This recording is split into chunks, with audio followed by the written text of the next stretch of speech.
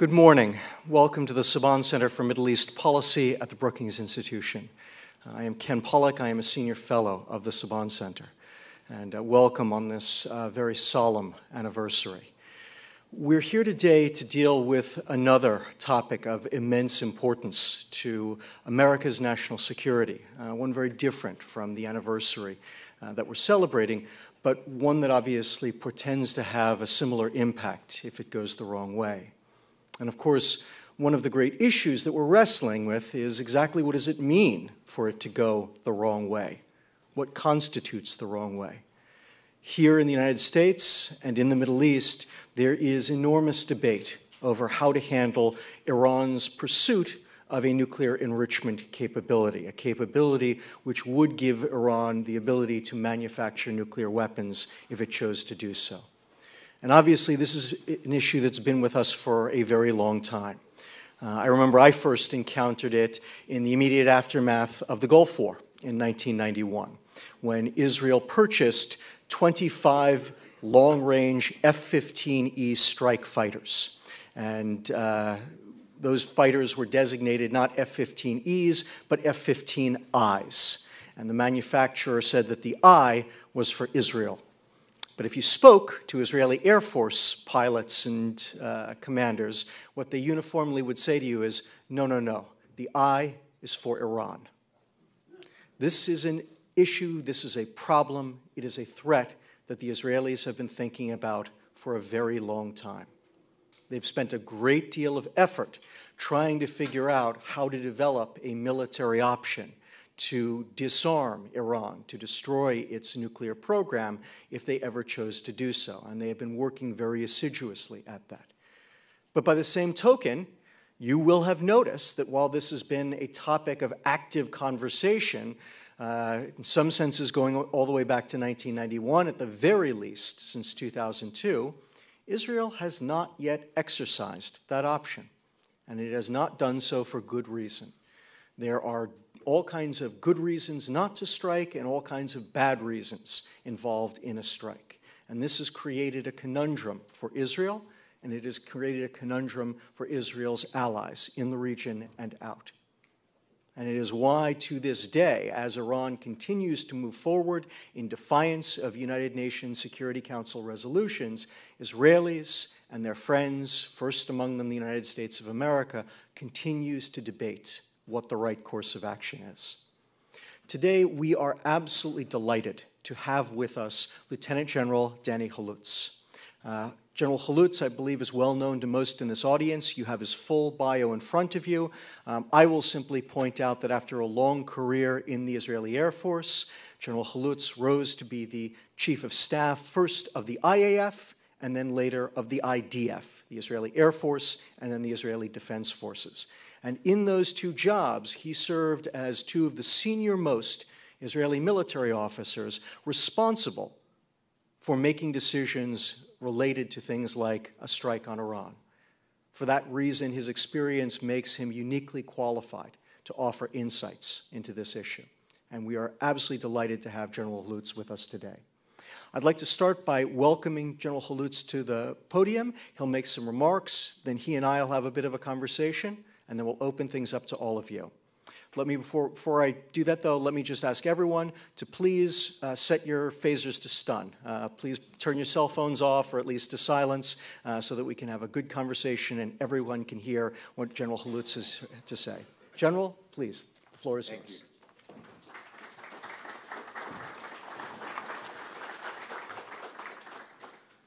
I have to shut my phone as well. Well, first of all, 11 years ago, we woke up to a new era after the very tragic terror attack on the twins in New York. And I think that the world was completely changed since then. And the major goal of every one of us is to try and do the maximum in order to prevent such events from happening again. So all the sympathy to the families and to the victims of this great nation. Well, a few remarks about the the hot potato.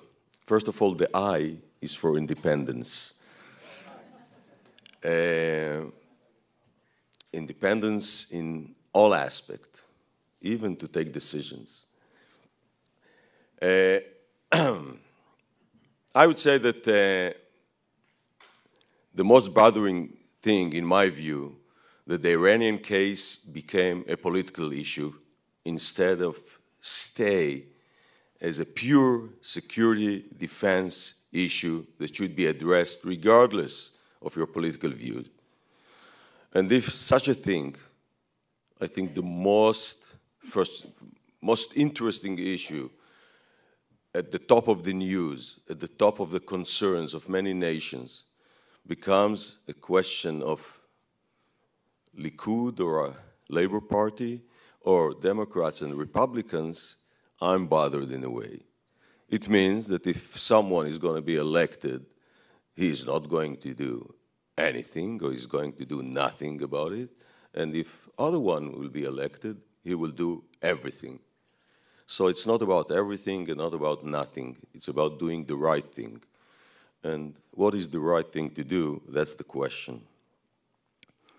I think that too much was said publicly, and the discussion over the Iranian case exposed too much of the operational abilities, plans, not to the details, but they gave a very general description of what can be done, what should be done, etc., etc. And in a way, it's a kind of irresponsibility of those who spoke so much about it. And I'm not going to address none of those issues. Not about airplanes, not about bombs, not about penetration, not about anything. I think that in this forum and in many other forums, beside the forums behind closed doors, we have to keep our mouths shut a little bit and to deal with the strategic points of this problem. The alliance with US is the most important and strategic asset to Israel, and that we have to keep in mind. And I think while saying it, that any decision, if and when it will be taken, should take into consideration this top priority thing of keeping the alliance with the US strong and reliable. Reliable takes me to the most interesting problem that I see, that reliability is not the strongest point between the sides right now. Each one is suspecting the other side. Each side is suspecting the other side that he's not putting all the cards on the table and doing things behind the back, etc., etc. And I think that we have to rebuild the understanding between the side, to rebuild in order to enable us all to get to the right decision on the right timing. And it's all about timing, because we have two scales, the Israeli scale and the American scale. And those two scales are not meeting for the time being unless one watch will stop, and then the other one will reach the same time. But so far, as long as both of them are rolling in different speed, there is a big argument about the timetable or the time left to take the right things or the right measures vis-à-vis the Iranian case. I think that the policy based on three phases, diplomacy, sanctions, and use of force, is the right policy. The question if we are doing it in a row or we are doing some of it in parallel. In order to save time, we should do some things in parallel and not to do it in a row. And more than that, we have to elaborate a little bit. What is diplomacy? What is sanctions? To what extent? We can see the Canadian example about diplomacy. We can see some other examples about diplomacy. What is the right diplomacy? I think that the right diplomacy is, first of all, to isolate the one you want to use those means against him. And international isolation is the most important thing, and it followed by sanctions. And sanctions should impact, first of all, the regime, because we have nothing against the Iranian people. By saying we, I think that I'm covering everyone, not against the Iranian people. I remember myself in 1972 spending 2 weeks together with Iranian pilots in Tehran using F-4 simulator, because the Iranian was the only one then that had the money to buy the most expensive simulator that the Americans produced. So we were sent there to have some training. And I found that there are human beings like us, very well educated, very polite, smart people, and want to live.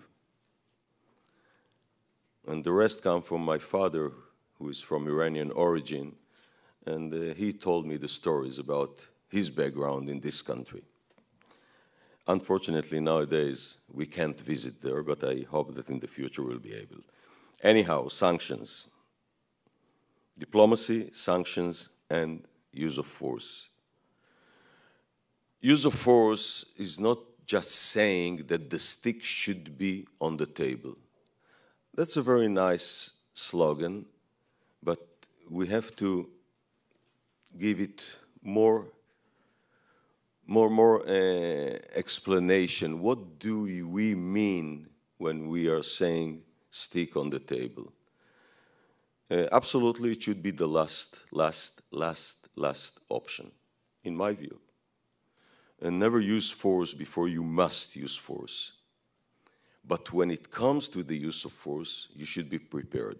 And I think that the use of stick, or put the stick on the table, has some real activities that can be done before using the force.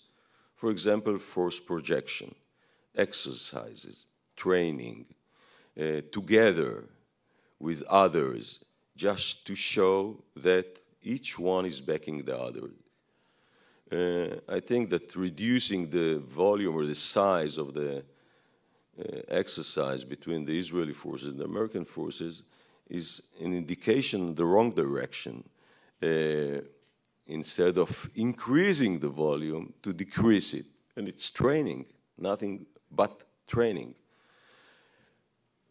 Force projection, I don't have to explain here what is the meaning, but someone on the other side should see visually through the media and by other means that we mean business. Because I can't see how you can convince the Iranians only through diplomacy to come to the table, negotiate, and agree on something. The coffee in Vienna is a great coffee, but meeting in Vienna every month to drink coffee doesn't bring solution to the problem. We have to find other ways, and other ways a combination of diplomacy, strong diplomacy, and diplomacy is not related only to the Iranians. When we're speaking diplomacy, we have to build the front, the relevant front. And the relevant front includes China, includes Russia, includes India, includes many other forces which have meaningful weight on the decision-making process. It's not a problem of US and Israel. It's a problem of the entire world, because the Iranian case is not Israeli case. It's not American case. It's not Saudi Arabia case. It's Middle East, it's Europe, and it's the entire Western community, free society. All those who are interested in free society should be interested in preventing the Iranian from having nuclear weapon. Because once they're going to have it, it will open a nuclear weapon race in the Middle East, in my view. Then the Turks will follow, and the Egyptians will follow, and the Saudis will follow. No one will leave them alone in this region to be the regional superpower with a power. No one. And we have to ask ourselves if that's what we want to achieve. My answer, of course, is negative. No, we don't want it. Red line policy. I think that red lines are red at the moment that you are drawing them. But when you come to take the decision according to the red lines, you may find out that the color is not red anymore. It can be black, it can be green, it can be blue, because situation is changing. We are living in a very dynamic world, very dynamic. Every morning, new news. And you cannot be stick to a decision that was taken on a specific time and act accordingly later on. Because you have to re-judge all the factors, all the facts, all the ingredients, all the elements, and come to a decision, real-time decision, that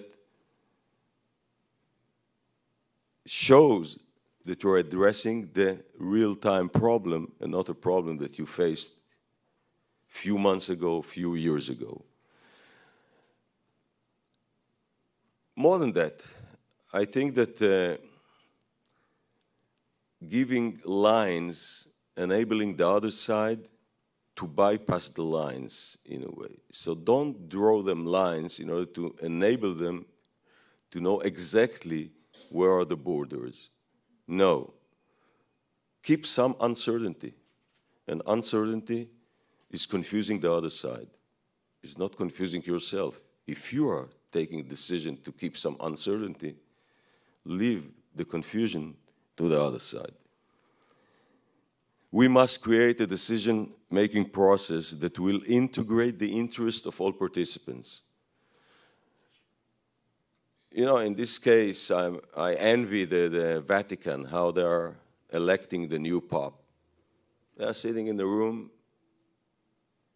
nothing supplied to them until the white smoke is coming out of the window. So I'm looking for those windows and for the white smoke of those organizations, nations, people who should sit together, agree upon the facts, first of all. Agree upon the facts. And once agreeing upon the facts, then agree upon the decision. But as long as we don't agree upon the facts, no doubt that we'll find ourselves with a big gap regarding the decision that should be taken. I wrote down what are the issues that we agree upon.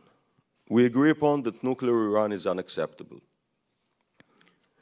We agree upon that the Iranians are still moving on with their program.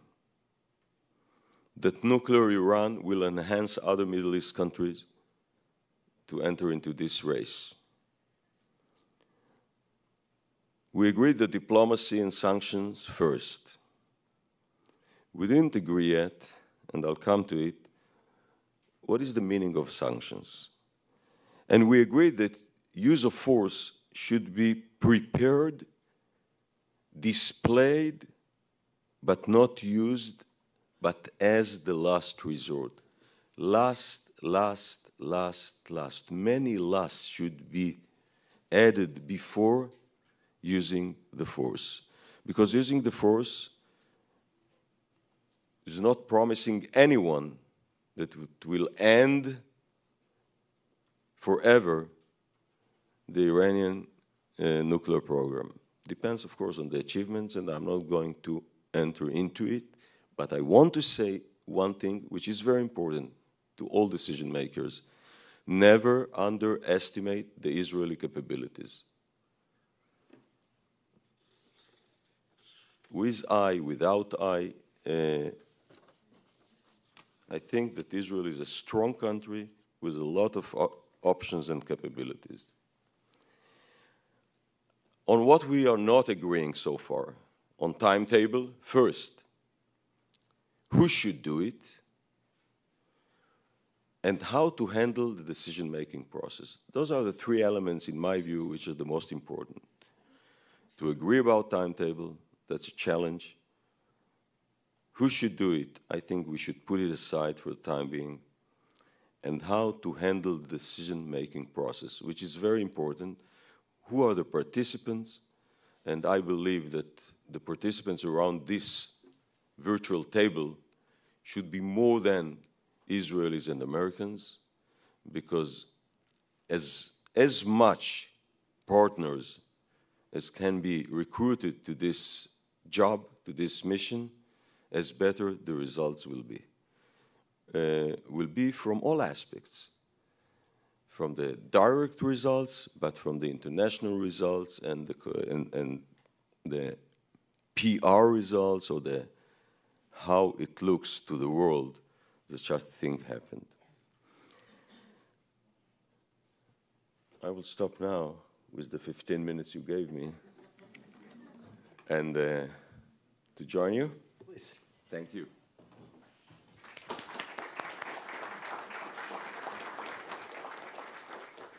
Thank you, General. I think you've set the stage nicely. There were a number of points that I wanted to pick up upon before we open it up to the questions from the audience. And the first one was this. You said force should only be the last resort. I think I got all the lasts in there. About Someone five, can correct me if I missed a last. But you also said that the talks so far are not producing anything useful, just a lot of people drinking good Viennese coffee. So there's a gap that you've pointed out. What needs to go into that gap? What more would you like to see the United States, the international community doing to produce perhaps the better negotiations that you seem to have in mind? What is it that we're not doing now that we ought to be to fill that gap? Well, I believe, first of all, that diplomacy and sanctions are connected in a way. First of all, in order to have more effective sanctions, you have to recruit more partners to impose sanctions. So far, when the Iranians are trying to export their oil and our buyers, we have to look who are those buyers and maybe to convince them to buy the oil from different resources or other resources and to buy them into the treaty that should impose sanctions. That's first. Second, sanctions. What are sanctions?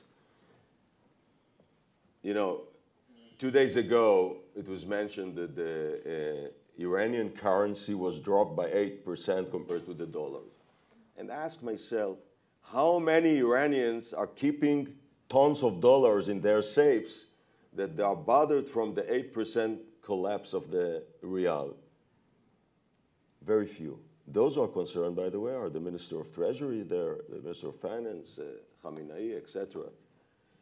But the average regular Iranian is looking for his family, how to feed them, and we have to bring the Iranian to the dilemma of bread or nuclear.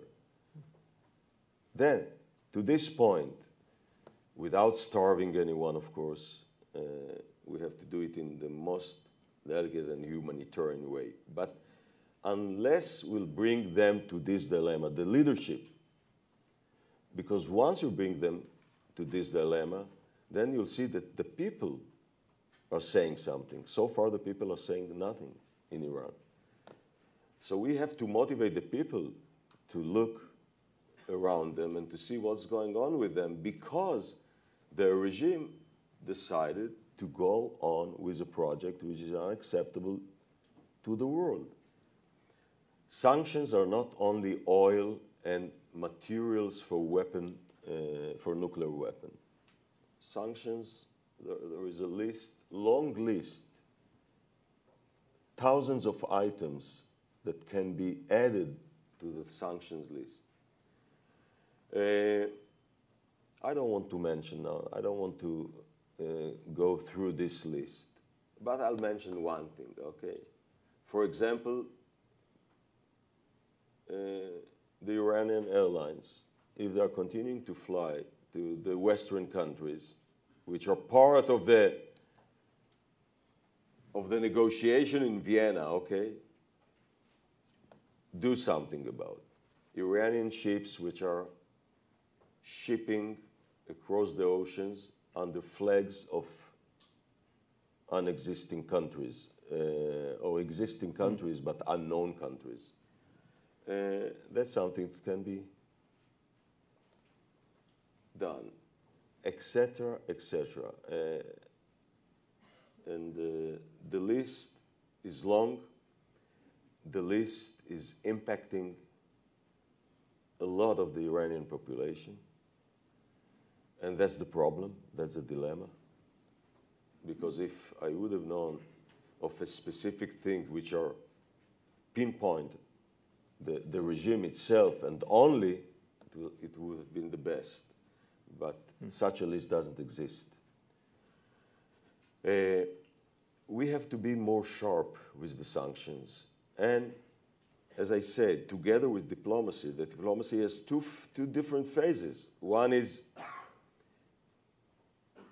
the countries that already agreed, like Canada, and did what it did. How many will join? That's first. Second is to collect other forces which are not part so far to be part of it. And I'm addressing mainly the three leading countries and some in South America as well. I would like to see Brazil there, to see Russia, to see China, to see India, etc., etc.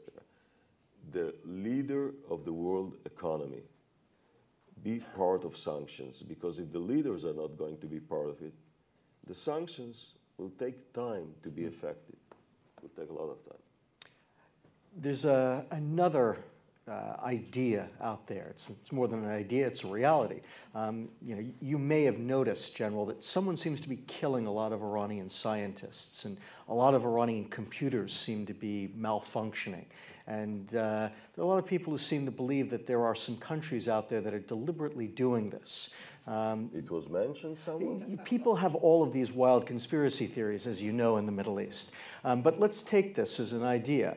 There's a debate related to these covert operations, whether they make war less likely by creating an alternative source of pressure on the regime. That's one argument. Another argument is that it's the kind of thing that could provoke the Iranian regime and start an unintended clash. What's your feeling about whether or not this is a useful way to try to close that gap that you were describing? First of all, I think that the underworld campaign is part of the campaign. And it's not a secret that the Iranians are already 10 years, 2 years ahead of nuclear bomb. And the delay was achieved according to some activities that were done by, I don't know whom. And it was so far successful. But there is an end to this success. In the end of the day, the Iranian students who are attending the Western universities in high quantities will be well educated how to develop methods and systems to prevent it. That's another area of sanctions.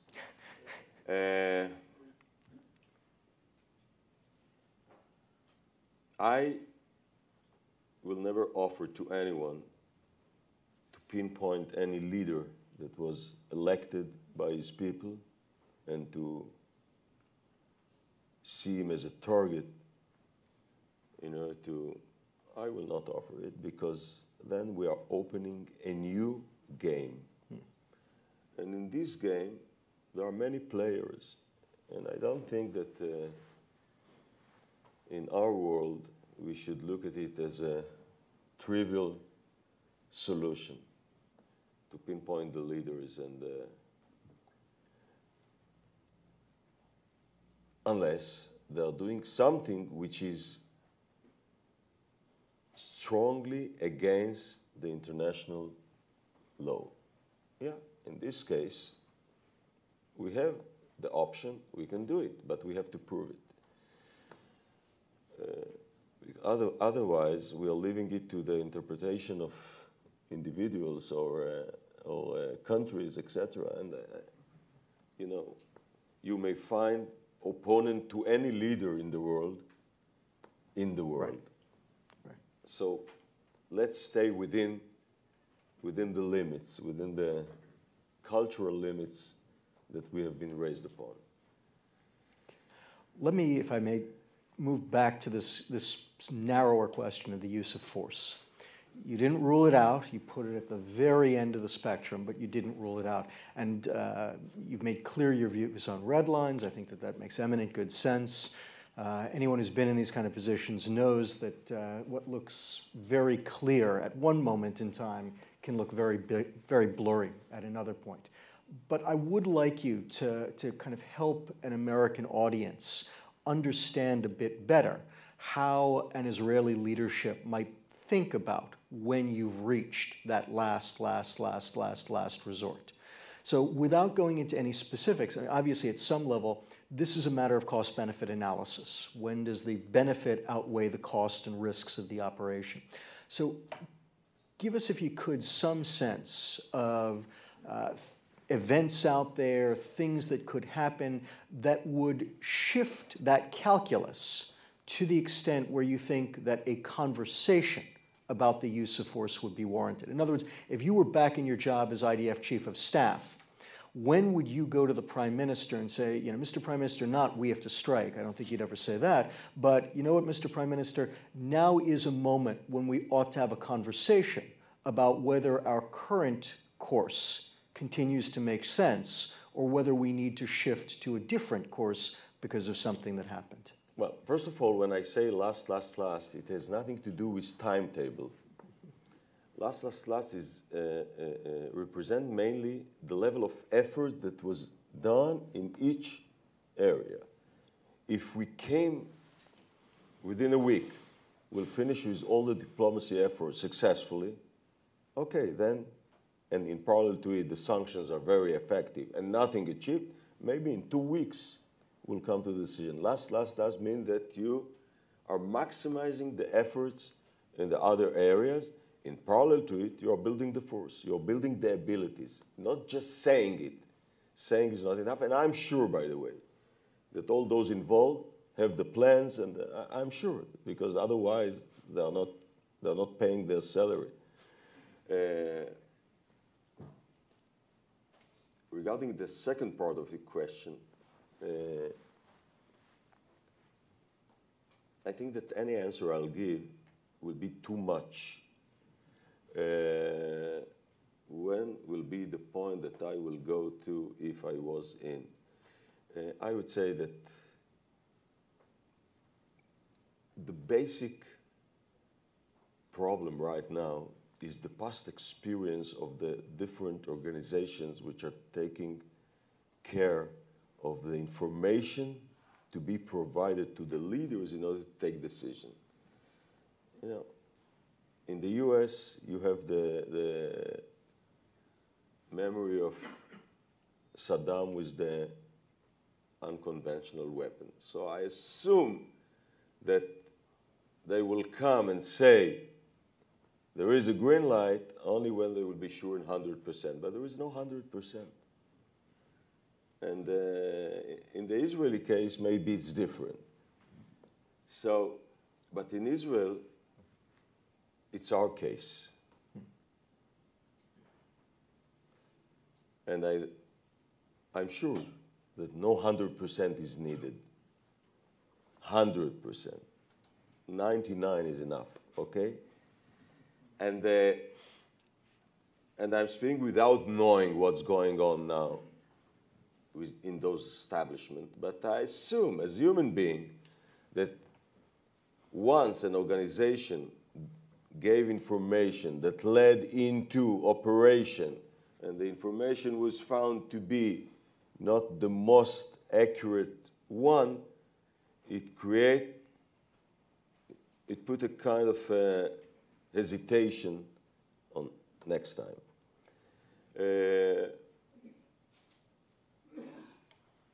So,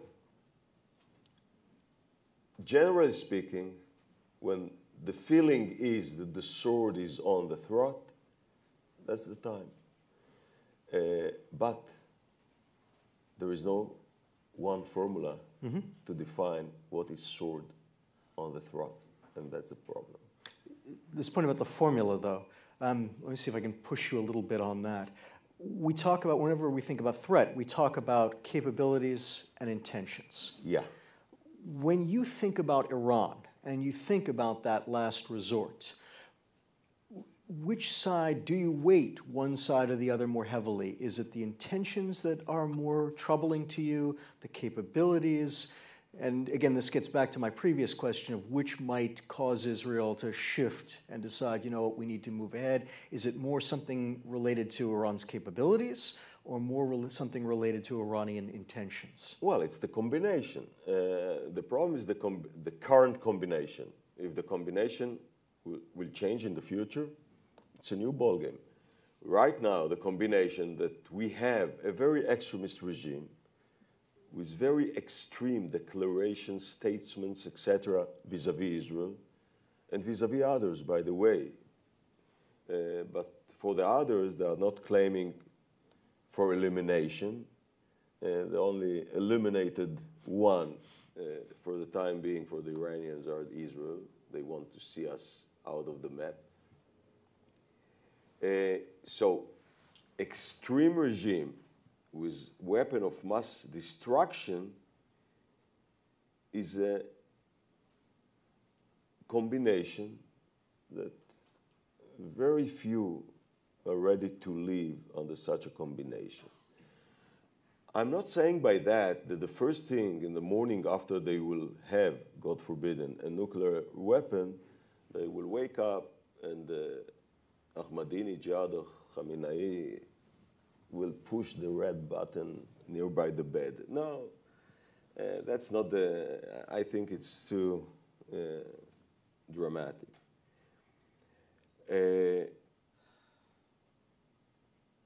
But I would say that in different combination, a very stable regime, logical one, moderate one, such a weapon, and it exists in some other places in the world.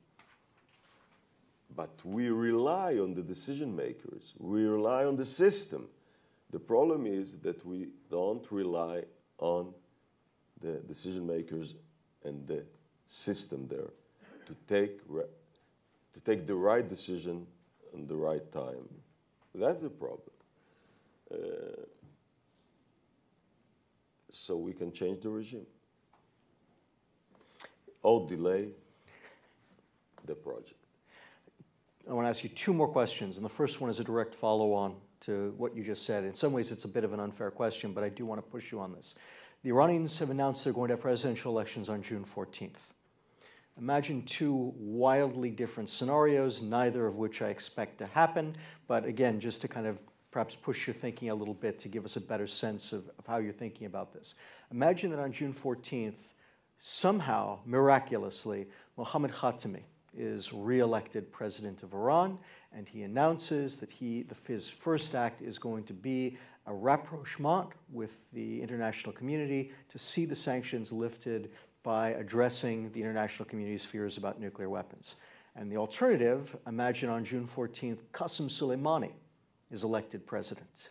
And Qasem Soleimani announces that he will do everything in Iran's power to see Iran protected. How did those two changes affect Israel's calculus? First of all, the positive thing in this scenario is that till May we have time. That's first. But let's come. Option one, okay. I think that even myself, I will vote for him if he's going to do it. And you know, I think that's have going an to help his Iranian chances? background, so the only passport that maybe I can get is Iranian passport. Option two will speed up the need to take the aggressive measures. That's all. Of course, it should be carefully checked, carefully assessed, etc., etc. I know words that are said before election, in most of the cases, are not used afterwards. I still remember the American embassy in Jerusalem for the last 45 I thought you were years. going to say that. Okay. So those are words, and we have to give the words the whole respect, but limited respect when they are used. When they are used for politics. Microphone, it's not. That's his technology, not mine. All right. Works? Dan, folks, if you can up the level on General Haloutz's microphone so that people can hear him better, we'd appreciate it. Please continue. So anyhow, I would say that we have to be careful with the publicity that's done before election in order to be elected, and the deeds that someone will do after election. It's not always 100% correlated. Very good. Last question is in some ways a big one. It's an issue that I think we all here in Washington recognize as being related, but we very rarely talk about it in terms of the actual relationship, and that's Syria and how it plays into this entire calculus. Obviously, Syria is an enormous issue for Israel all by itself, but there is also a very important connection to the Iranian issue. And I was hoping, given your extensive background, take us through a little bit how Israel is thinking, how the Israeli leadership is thinking about Syria, the threats, the opportunities there, and how it is related to this Iranian issue that we've been talking about. Well, the chain of, the known chain of Iran, Syria, Lebanon, Hezbollah, is not a new one, and I believe that once the Syrian bloc is going to be taken from this wall, from this chain, it will influence dramatically over the Iranian strengths in the Middle East, about their ability to use their proxy, the Hezbollah, real time or by remote whenever they want. It will change Hezbollah situation in Lebanon without having the big brother, the Syrians, supporting them on a daily basis. All those based on the assumption that the replacement to Assad is a completely different replacement. Who knows? One thing should be said, that Iran is the only Shia country in the world. And Hezbollah is a Shia organization, but in a multi-religion country like Lebanon. And as it looks now, most of those who are protesting and fighting the Syrian regime are Sunnis. So in this respect, I believe that when the Syrian regime will be replaced, we'll see something new. Is it going to be better, the same, or worse? In any case, it gives you at least 33% of chance for better. And I'm looking for this 33% as an option. And it's high chance, by the way. There is no lottery with 33%. Anyhow, no doubt it will. It's connected to the entire Iranian problem, because if they are going to lose their footstep in Syria and partially in Lebanon, I think that they will reconsider their position. They will. I don't know if it will reflect onto the nuclear. It will reflect into the nuclear program, but it will do something to the Iranian leadership and they will have to reshape their policy and their diplomacy. To what extent, God knows. Allah knows. Very good. All right, let's open things up to the audience. If you'll raise your hands, I'm going to call on people. In pairs.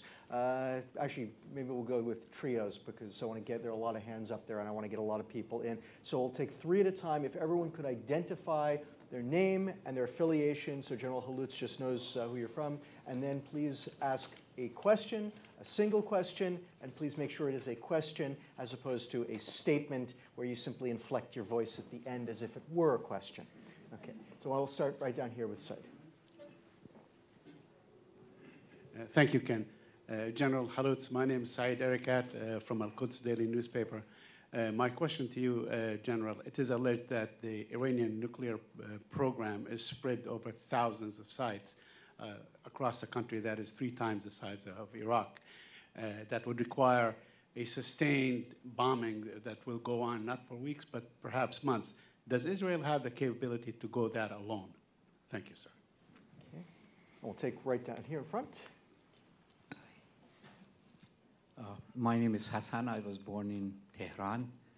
I'm very happy that Persian Empire gave a free pass to your ancestors to come to Iran, and your grandfather or your father was from Iran. I'm very proud of it. From Shiraz. Shiraz, oh, that's a land of love.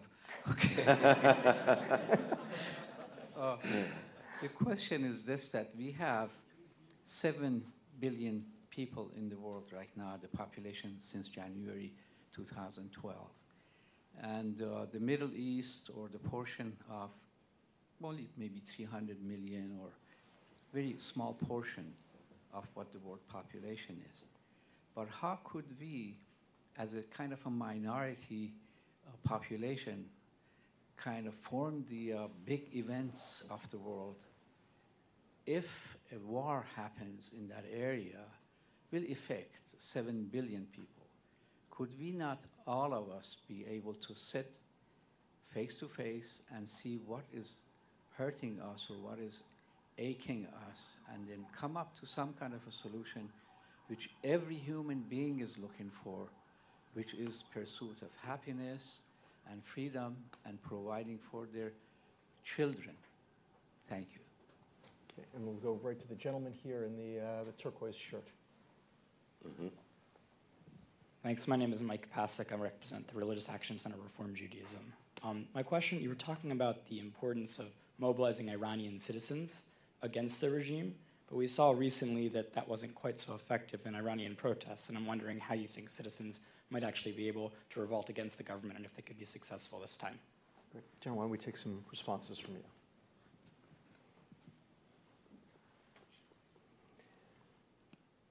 Okay, the Iranian learned the lesson of the Iraqis.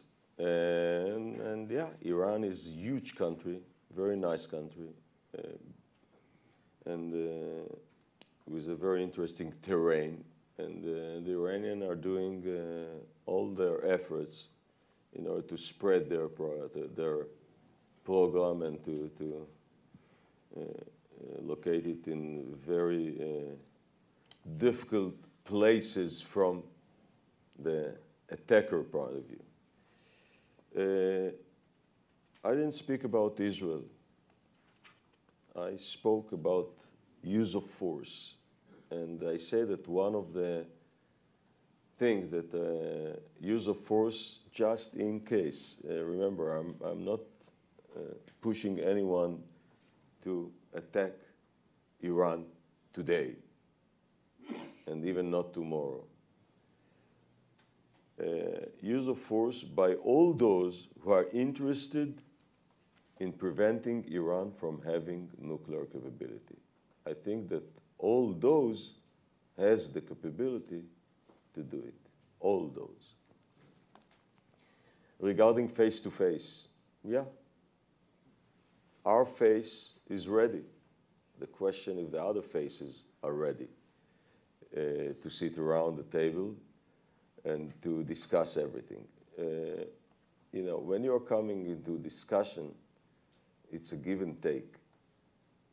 The question is, what someone has to offer in order to give and what he wants in order to take. And that's the problem. If the take is go away from the Middle East, for us, there is no reason to enter to the same room and sit around the table. If we want to discuss seriously, yeah. And it's not a secret that we were sitting and we are sitting with many of our neighbors around the table, and we had few achievements. We had peace agreement with Egypt. We signed peace agreement with Jordan. I hope that in the future, I hope it will be in the near future, the Palestinians will sit together with the Israelis and will be able to reach agreement. So things are going on. But in this case, I think that the gap with the Iranians is so big, not because we had any direct conflict. Just to remind ourselves that 34 years ago, under the Shah, the relation between Israel and Iran were the best in the Middle East, okay? And we were partnering many activities and many things. And if the wheel of history still works and is still rotating, maybe the future will bring us better news. So far, it looks that the gap is huge. And we need the intermediators. Regarding the Iranian people,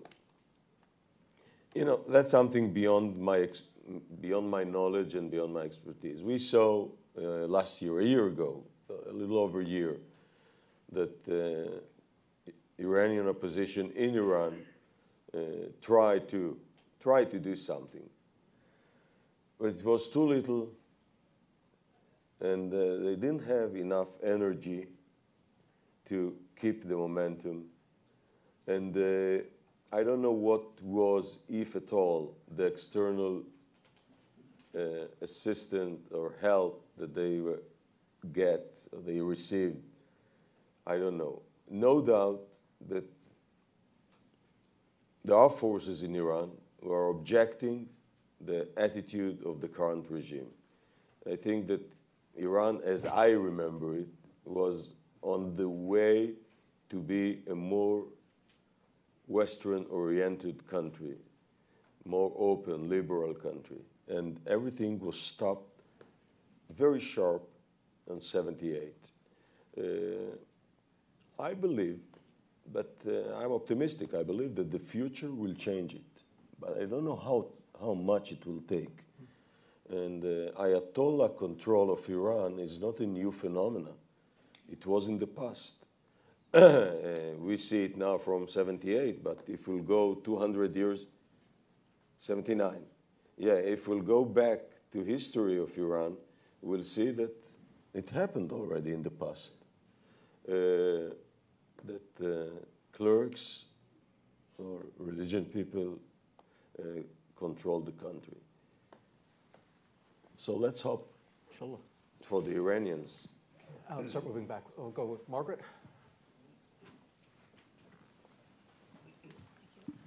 Margaret Warner from the PBS NewsHour. Today, Prime Minister Netanyahu said those who refuse to draw a red line to Iran don't have the moral right to put a red light to Israel. Why do you think he is demanding publicly that President Obama set a red line to Iran, and are you saying you think that's a mistake? Okay, we'll take Trudy behind her. Trudy Rubin, the Philadelphia Inquirer. Following on to Margaret's question, I'd like to ask you what your analysis is and what you think the predominant feeling is inside the Israeli security community about what is the real nature of the threat that Iran presents to Israel. The Prime Minister has put it in apocalyptic terms, And of course, Iranian rhetoric makes it easy to adopt that position, but many Israeli security experts, as you know, believe that the real Iranian intent is to have breakout capacity and that they couldn't dare to hit Israel because, A, they destroyed Jerusalem, Al-Quds, 2 million Palestinians, and ensure that part of their country was obliterated. So how do you see that, and do you think the predominant feeling among security experts within Israel tends one way or the other? Okay, and then last we'll take Natan in the center there. Thanks, Natan Sachs from the Saban Center here. In previous cases, both on the Iranian issue in the past decade and with other threats reportedly dealt with by Israel, we've never seen this kind of discord that we see in the past year. So what is it you think that has changed, that we hear so many voices coming out of Israel discussing not only the politics and the decisions that were mentioned, the possible decisions, but also the security aspects of potential Israeli operation? What has changed from 3 years ago when the Iranian question was also paramount in your experience? 3 great questions. What changed? 3 years. 3 years. 3 years time. Time was used, and this time they made a progress. And you know what the Iranians are looking for in their policy of walking on the edge. That was a successful policy for the last 10 years. They gained 10 years of doing and doing and doing and doing. In the end, they will complete what they have in mind. So that's the reason why the voices or the volume is higher. If the right words are said, that's another story. Now, I'm not here to criticize my prime minister. And I'm saying it very loud and clear. He is my prime minister, and his decision will impact me as others. And regardless if I vote for him or not, he is the Israeli prime minister. He was elected in a democratic way.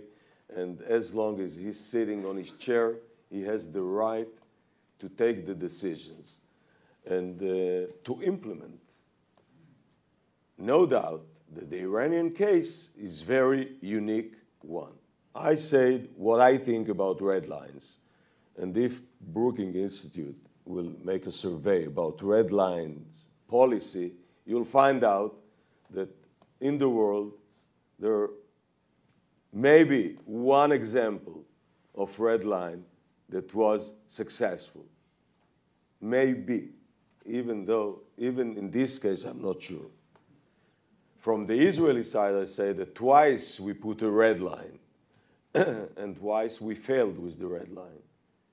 We put a red line to Lebanon when we first withdrew from Lebanon in 2000, and we didn't act accordingly. And we put a kind of red line when we withdrew from Gaza, the disengagement from Gaza. And we didn't act accordingly the day after, because red line is red when it's drawn. The day after, the color is changed. And red become pink, and pink become white, and white become black. I think that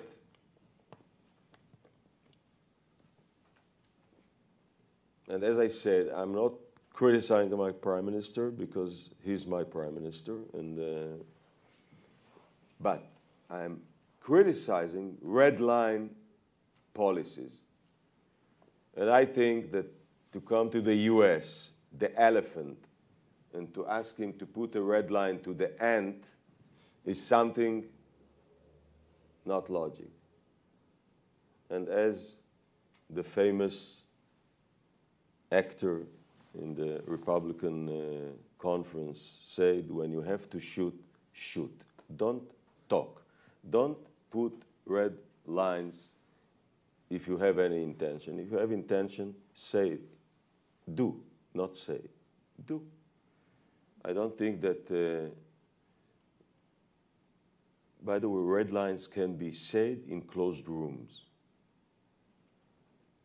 In closed room, yeah. Call the other side and tell him, look, you know the balance of forces.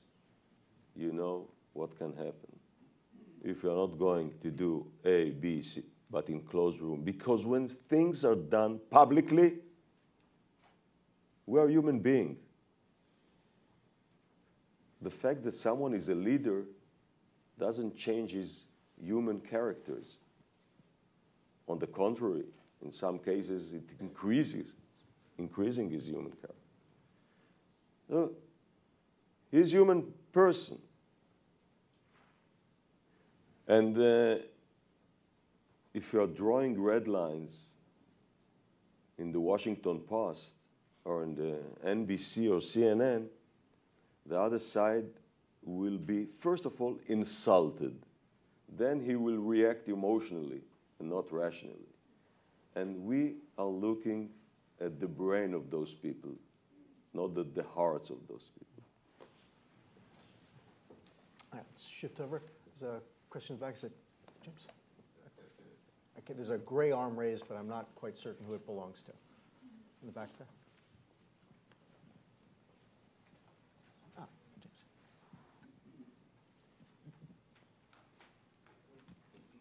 Hi, James Kitfield from National Journal Magazine. Thanks for doing this. You mentioned that you were disappointed that the issue of U.S.-Israeli relations have got caught up in politics, and I think we've seen that in this election to a degree I can't remember seeing. And I'm curious whether you think that the Israeli leadership, because we can blame our own politicians, but I'm curious whether you think the Israeli leadership has some blame in that. And do you worry that if this is allowed to go unchecked, that it will affect the nature and the character of our relationship? There was a hand to the right, too. Or try in the back. Is that Michael, maybe, who has a hand up? Okay. Michael Adler from the Wilson Center, and thank you for coming. To follow up on that question, you spoke about the importance of the U.S.-Israeli alliance. Given this Iranian crisis, at what point would Israel step away from that? In other words, how much discord could there be if Israel felt it had to act and the United States was still saying, please don't act? And then the gentleman here in the pink. Thank you. Yevgen Satin, Junior Fellow from Carnegie. And I was wondering if you could comment on the kind of slew of issues coming out in the publications that an Iranian strike could be a possible October surprise within the upcoming presidential elections here. What was that? An October surprise for the American presidential elections. Bibi would have a little surprise for Barack. Okay.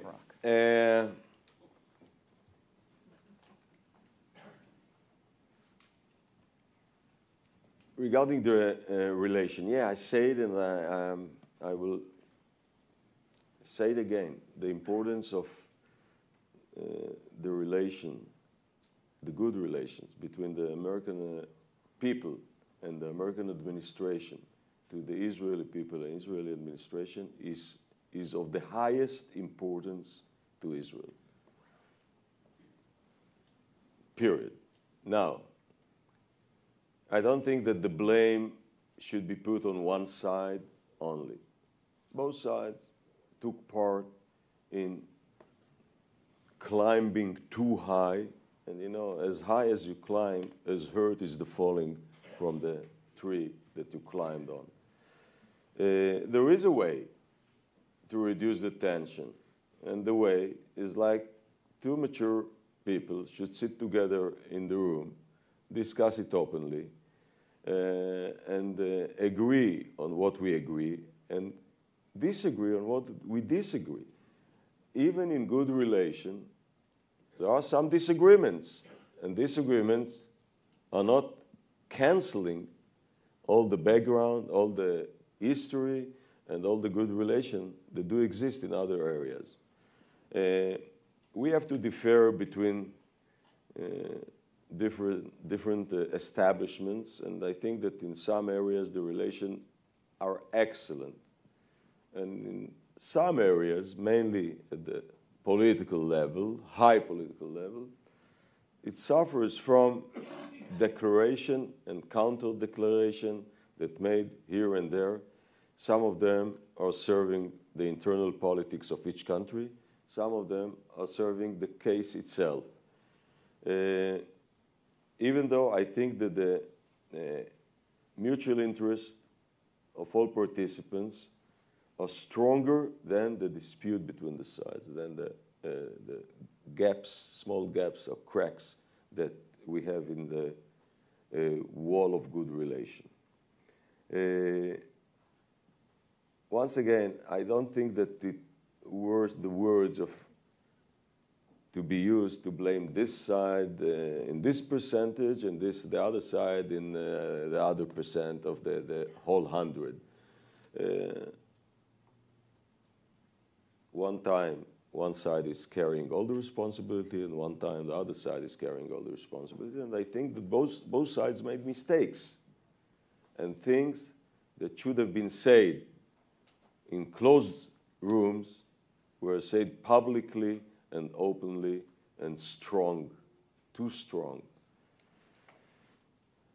October. I don't know what kind of surprise someone would expect in October. My surprise in October if my wife will ask me to go to a vacation. That's the only surprise that I'm going to face. No other surprise to my knowledge. But you know, surprises are surprises even if you know that they're going to happen.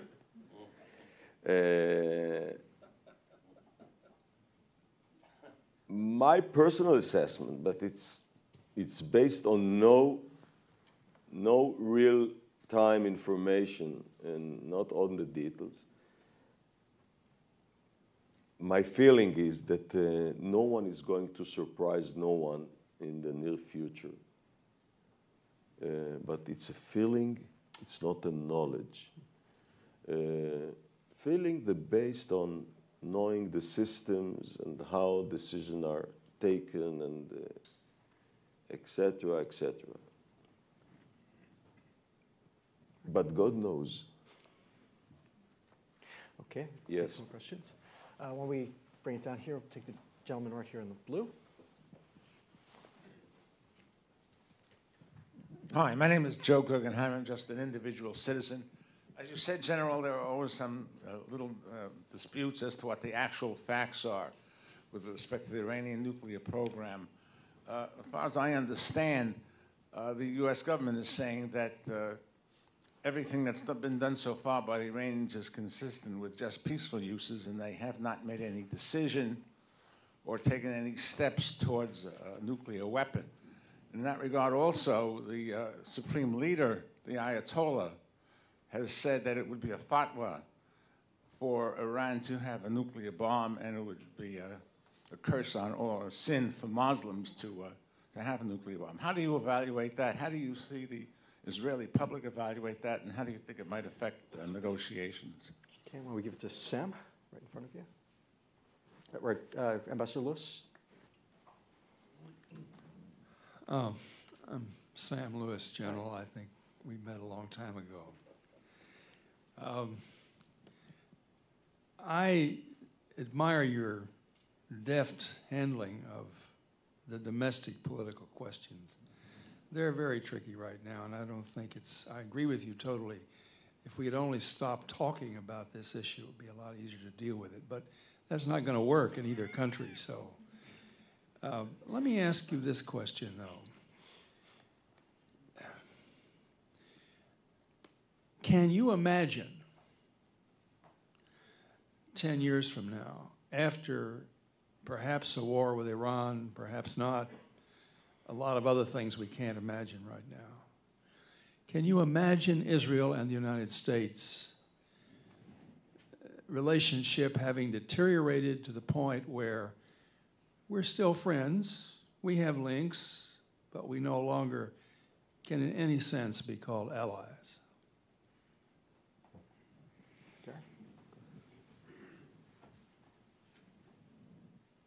Thanks very much. I'm Garrett Mitchell, and I write the Mitchell Report. And I want to raise a subject that may be slightly off topic and or that you may have covered before I got here, 30 minutes late, thanks to having spent an hour and a half with tens of thousands of my best friends commuting this morning.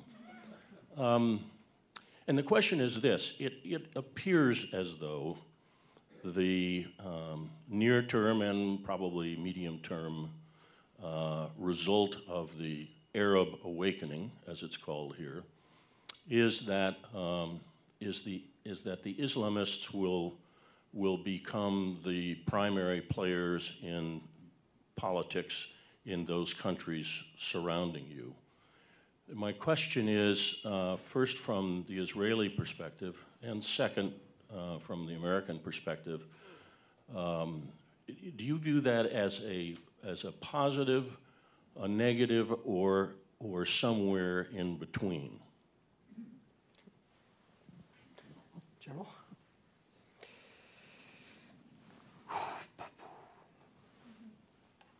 I can't, Ambassador Lewis, I can't imagine in 10 years, I can't imagine, and it means that I'm thinking about the Israeli side, could you speak up a little? have a lot to do about. And of course, the American side as well, but I can't imagine because by saying that, in my view, it's a strategic asset, it's not only on the material side of it.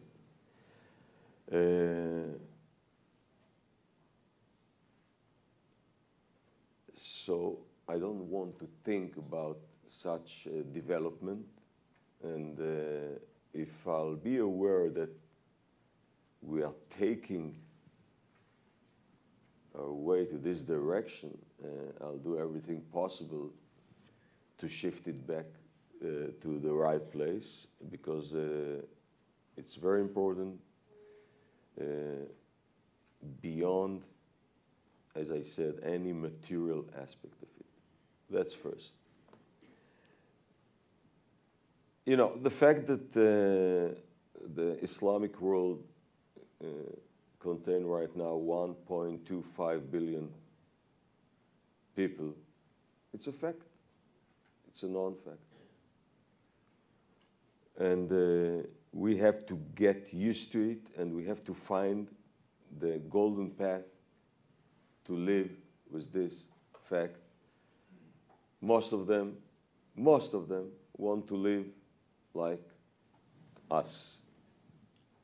Most of them. And we may find extremists among all of us. We don't have to go to Iran to find extremists. We can go to Oklahoma from time to time, or to Jerusalem, or to the West Bank to find extremists. The problem is not with the religion. The problem is with the ambitions of those leadership of those countries. Some of them want to impose their belief on the rest of the world. Some of them. And we have to fight those. And I think that there is a way, or I don't think that there is no way to live together in a peaceful way. You know, we are speaking about Muslims taking over. We have many examples out of the 50, I think it's 53 Muslim countries worldwide. There are not one unity. They are sharing the same religion, but they are not one unity. From different origin, from different culture. The Indonesian are one, the Malaysian are second, the Indians who are Muslim, the Chinese who are Muslims, the Uzbeks, and then. Okay, there are many Christians worldwide, but they are not one unity. They even have different languages, etc., etc. It's not frightening me. It's encouraging me to find the right ways how to deal with those different nations and to find the ways. From the Israeli perspective, we are facing a different thing. Because when religion and political ambitions are combined, that's create the problem for us. And I will say now, and I will re-say it whenever I will be asked, Israel is not yet accepted in the Middle East. Is not yet accepted in the Middle East. And that's the reason why we have to be strong. That's the reason why we have to fight any sign of changing the balances. That's the reason. Once we'll be accepted and embraced by our neighborhood, it will be a completely different story. Now, about the American standpoint regarding the Iranian, what they're doing with the nuclear, it's news for me. I know that even the American establishment knows that the Iranians have a nuclear military program in parallel to the other. That's first. And regarding fatwa, I really respect the Quran, and I read it in order to know it. But there are fatwas and there are anti-fatwas or counter-fatwas. Depends who is the Qadi or who is the Ayatollah who wrote the fatwa. And you can find fatwa and the contrary, another fatwa of another one. One is living in Egypt and one is living in Iran. And they are not fully correlated regarding the fatwas.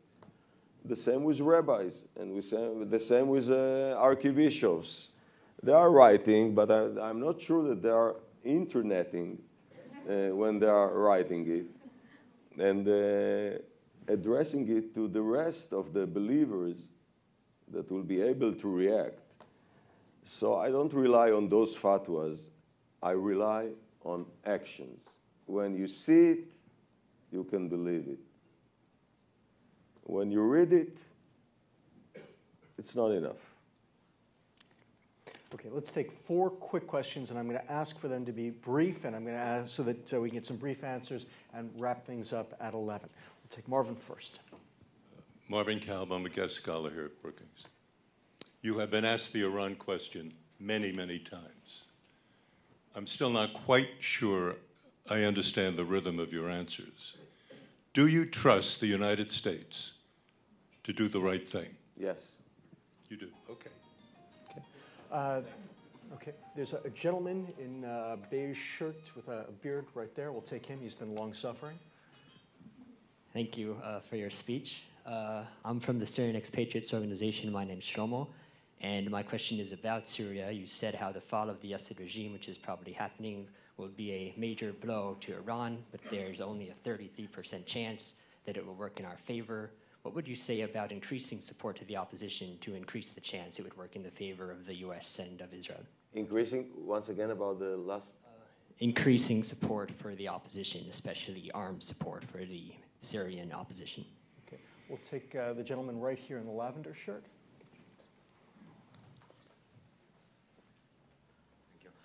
My name is Alex Smith. I'm working for the Russian service of the Voice of America, and naturally my question refers to the role of Russia. How would you characterize the motivation for the Russia's government to block the resolutions? I mean, within the whole complex of facts, I mean, regarding Iran and Syria. Thank you. Okay. And then the lady here in black, who has also been waiting very patiently. Thank you, General. My name is Jean Nguyen with Voice of Vietnamese Americans. Following his question, I'd like to ask, what do you see the role of China in your diplomacy and sanctions? Why don't we take some brief answers on that and wrap things up. Okay. I answered very short, and I said yes. And I'm still with the yes. I think I hear But it. One thing that I want to add to it, because it was too short, and I have to be polite to give some more. I said that yes, but it shouldn't be done secretly. It should be discussed with the other side to build their confidence that this yes, as I believe, is a real one. That it should be discussed. It's not something that should be done behind closed doors. You have to rebuild the confidence of the Israelis, and I think it's a matter of confidence. That's all. But personally, I believe, yes, the American, I believe that what they are saying, they're going to do, and they're going to implement. Syria. You know, there is a big question, who is leading the Syrian revolution? There are many forces over there. Personally, I'm not recognizing a leader over there. There are groups, some of them are very extremist, which is regarding the 33% chance of each, that belongs to the bad 33%, because they were imported from, some of them from Afghanistan, some of them from Iraq, some of them, I don't know what they are preparing for everyone or for us. The old traditional opposition that mainly stayed in Europe, in France and in England, I don't know where, I don't know what their power, and because those to be equipped and supported by the West, by the Americans, by the French, by I don't know, are not the original opposition, because they are the fighters. The original opposition, I don't know if they are fighting. They are the foreign ministry of the revolution.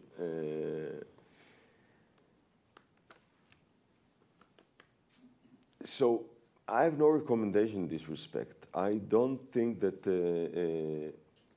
direct involvement of the West will help to solve the situation. On the other hand, the Emirates, Saudi Arabia, Qatar, Turkey are involved in this campaign, and I think that they can do the right job, and they know better who are the leading forces over there, and they can do better once they are aligned with the Western community, with Europe and with the US. Russia and China. I think that, from my point of view, there is no doubt that Russia and China has a major role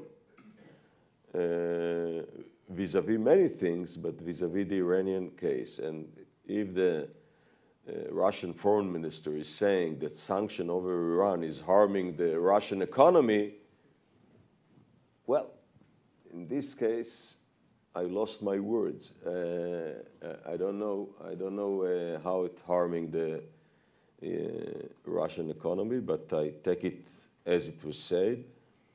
But I think that Russia and China, they are superpowers economy-wise, and they have strong power on diplomacy and military. So they are the right combination to join the other forces if they believe, and I do think that they believe, that proliferation of weapons of mass destruction should be stopped. If that's the case, I can't understand why they are sitting on the fence, or from time to time they are sitting over the fence, one leg here and the other leg on the other side. I would like to see the Russians and the Chinese more proactive in this respect, and I think that they are, in my view, they are the key, a kind of key element to convince the Iranians, because the relation between China and Iran and Russia and Iran are better than the relation between Israel and Iran and US and Iran. So I hope to see them in this campaign. Thank you very much, and I enjoyed it.